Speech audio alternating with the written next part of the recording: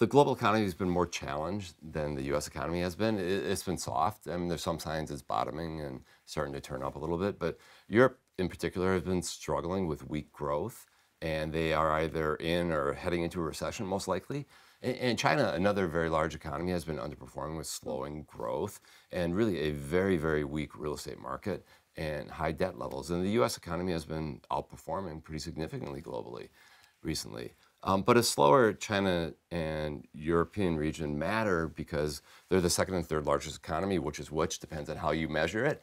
But it's really important for trade, and it's really important for U.S. multinationals. So if you look at Apple, for example, they've had problems in China, which is a huge market for them, and it's slowing down for them. Geopolitically, there's a lot going on right now, and the world is really pretty unsettled right now. So you have a war in the Middle East, you have a war in Europe with Ukraine, you have conflict in the Red Sea with groups targeting shipping on a really critical route from Europe to Asia. And you have Iran and North Korea, both are potential flashpoints that could draw the U.S. into a conflict.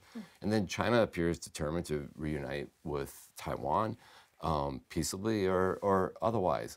So what does this all mean? Probably not a lot, actually, because you look historically, and we've talked about this before, is that geopolitical conflicts don't tend to impact markets over time. You can get a spike in oil temporarily. You saw that with Ukraine. You saw that with Gaza. But it's rare for them to impact them over time. Where it can is if supply chains are disrupted, particularly for a certain good. And that happened for the U.S. in the 70s when there was an oil embargo and inflation shot up. But that hasn't happened. It's rare for that to happen.